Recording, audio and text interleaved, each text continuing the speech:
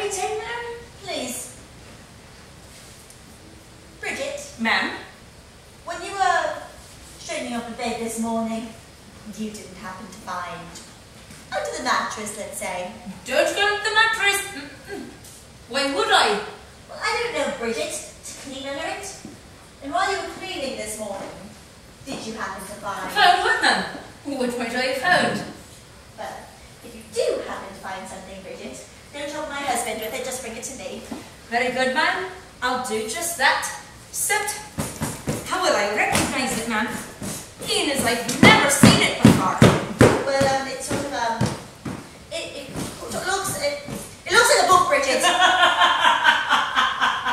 A book, ma'am. It's a book. Oh, shut up. Open the drapes. The drapes? Open them, Bridget. Make sure the children are washed and combed for supper, and no bird in Felicity's bonnet. I didn't put no bird. Where would I get a bird? Where indeed, Bridget? Where indeed? Home. It's good to be home. Bridget, are you putting on weight? Huh? Very good. How are you, Oliver? Oh, very well, my love, very well. Come here, come. I had today a most excellent lunch after a rather tedious amputation. So you can well imagine how pleased I am to return to this vestal temple of cheerfulness and repose, and of course, to you, my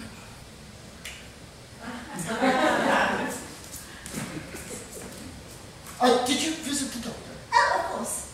And were you waiting long? Until about 2:15. You see, the doctor was called by an emergency. And so did you I went actually to get... the lovely woman named Wanda, who was also waiting. Oh, my love. An examination of the breasts.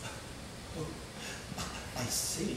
Oliver, she spoke of a physician that's had wonderful results in cases such as my own without surgery. Really? And whom did the lady with the breasts mention of? A Dr. Freud.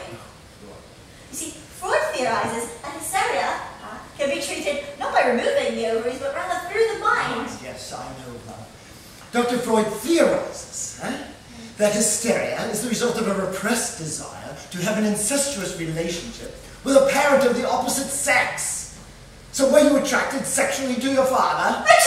Yes, and did you have the urge to kill your mother so as to facilitate the consummation of sexual relations with your father? I adored my mother. A remarkable woman, really charming. I rather adore her myself. Perhaps, no, even more than my own mother.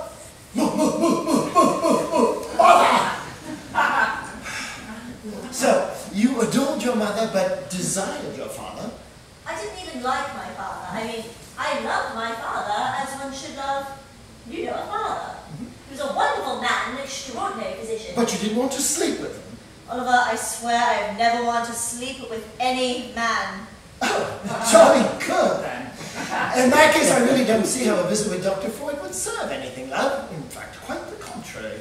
It seems to me that the mere discussion of his theories has you visibly upset. I'm not upset. But your cheeks are all flushed, dear, and you're looking quite animated. I'm perfectly calm, Oliver. I just thought there were not one more physician to try before removing my ovaries. Now listen to me, love.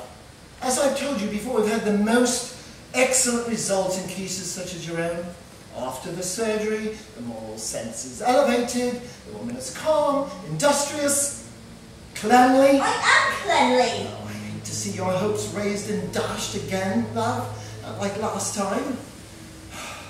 But I don't know what you're going to do with your children.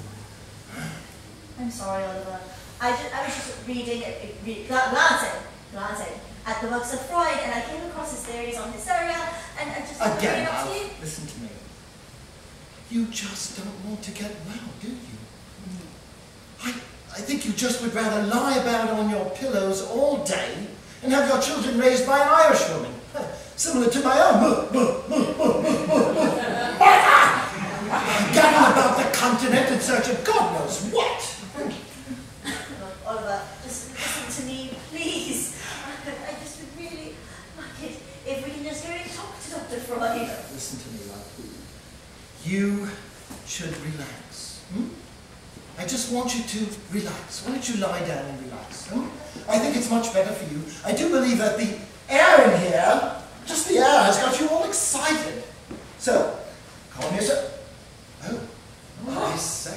I'm so sorry. Just calm. Are you fixing now? No biting, love. Not like last time. No.